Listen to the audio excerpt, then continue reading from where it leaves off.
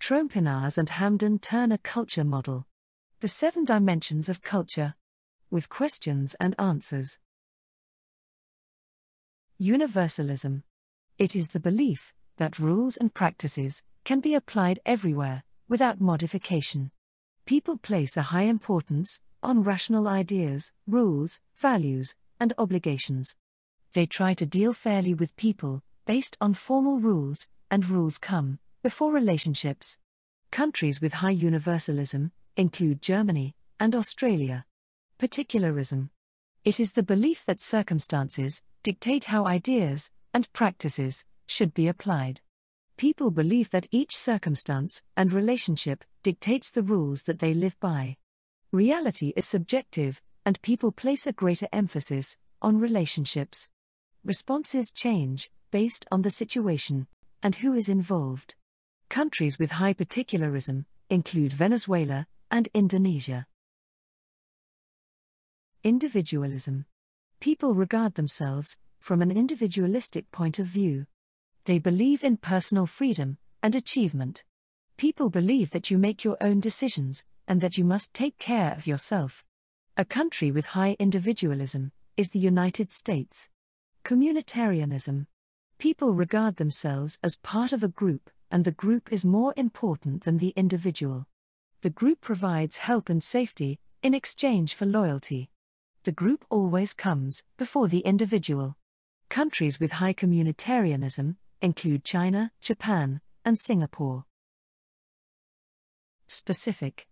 In this culture, individuals have a large public space they share, and a small private space, shared with only close friends and associates. People keep work and personal lives separate.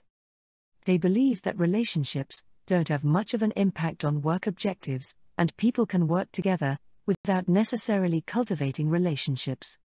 Diffuse.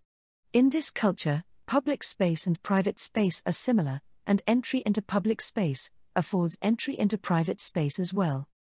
People see an overlap between their work and personal life.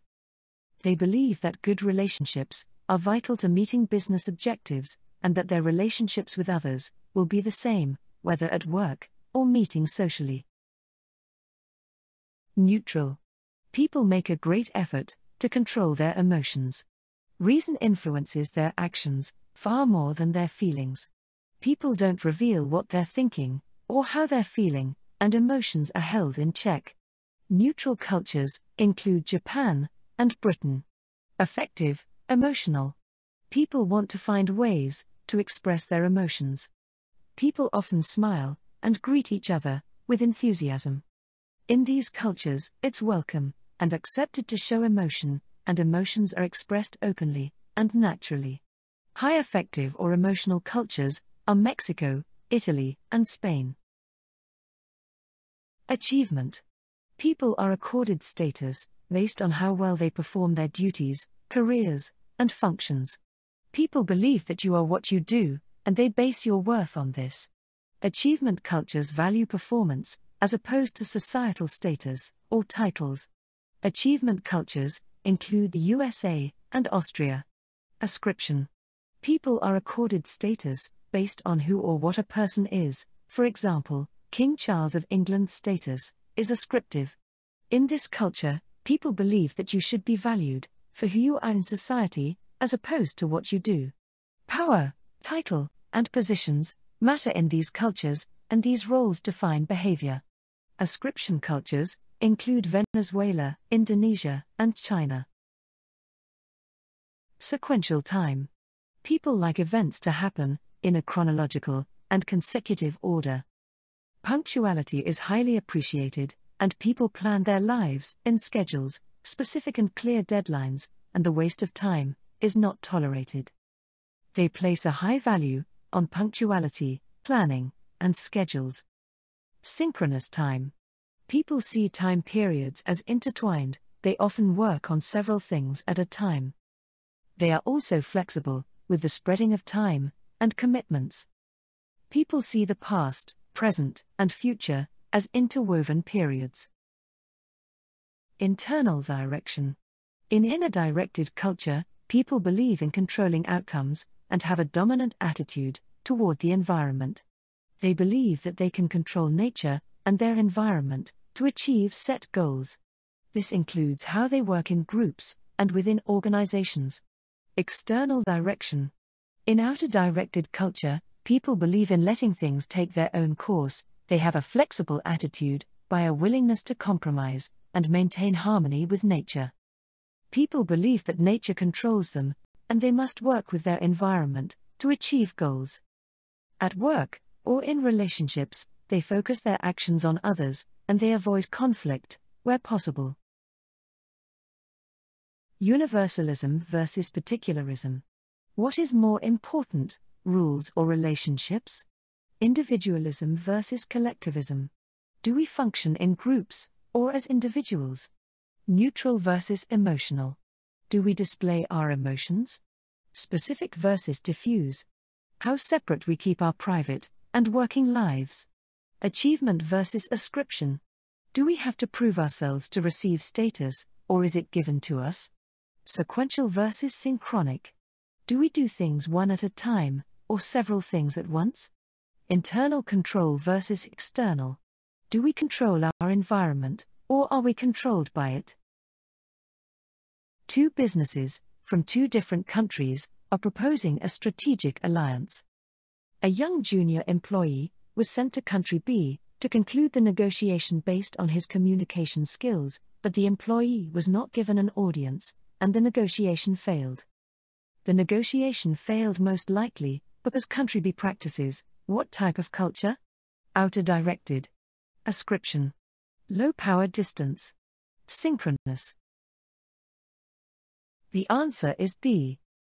Ascription is the cultural tendency of assigning social status on the basis of birth, such as monarchies, caste systems, and traditions, where societal roles are determined by birth.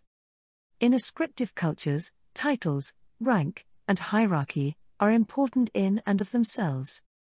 Often these titles are bestowed upon individuals, not because of any achievement of their own, but because of a family's rank and status in the society. A good example is Prince Charles of England. His role is ascriptive. On the other hand, a culture of achievement values a merit-based assignment of social status, where members earn their positions based on their decisions, education, hard work, etc. In what culture is a verbal agreement, or handshake, likely to be better received than a formal contract? Outer-directed. Particularist. Universalist. Ascriptive. The answer is B. Particularism is the belief that circumstances dictate how ideas and practices should be applied, i.e., relationships over rules. Universalism is the belief that ideas and practices can be applied everywhere, without modification, i.e., rules over relationships. A collectivist culture is more likely to highly value personal freedom, individual roles and responsibilities, universalism, an orderly society. The answer is D. A collectivist culture is more likely to value an orderly society. Collectivist cultures emphasize the needs and goals of the group as a whole over the needs and desires of each individual. In such cultures, relationships with other members of the group and the interconnectedness between people play a central role in each person's identity. Kate is involved in a virtual, international business negotiation. If the culture of the country she is negotiating with has a universalistic culture, which of the following will be good advice for Kate to follow? A. Be ready to make spur-of-the-moment decisions. B. Give specific instructions and ground rules at the beginning of the business negotiation. C. Be boisterous in greetings and enthusiastic in responses. D. Refrain from showing excessive emotions. The answer is B. Cultures based on universalism favor formal rules and clear, precise, specific instructions. The focus is more on the rules than the relationship. Universalist cultures include Canada, the US, the UK, and Australia. A CEO decides not to make an overarching decision, without asking others in the company for their opinions first. It can be deduced that the company practices a culture is the cultural tendency of assigning social status on the basis of birth. In culture, people believe that each circumstance and each relationship dictates the rules that they live by. The culture generally consists of highly motivated people who need little to no supervision. Cultures tend to value priorities more than a predetermined time limit. They will do what is right to do at the moment, not follow a strict schedule. A CEO decides not to make an overarching decision without asking others in the company for their opinions first. It can be deduced that the company practices a communitarianism culture. Ascription is the cultural tendency of assigning social status on the basis of birth. In particularism culture, people believe that each circumstance and each relationship dictates the rules that they live by. The achievement culture generally consists of highly motivated people who need little to no supervision. Synchronic cultures tend to value priorities more than a predetermined time limit. They will do what is right to do at the moment, not follow a strict schedule. And with that, we come to the end of today's lesson. Check out the description box below for additional resources towards earning the PHR, SPHR, SHRM-CP, and SHRM-SCP. LinkedIn Practice Group. SHRM-CP, SHRM-SCP, PHR, SPHR, Practice Courses. Books on Amazon. Remember to subscribe and join our membership.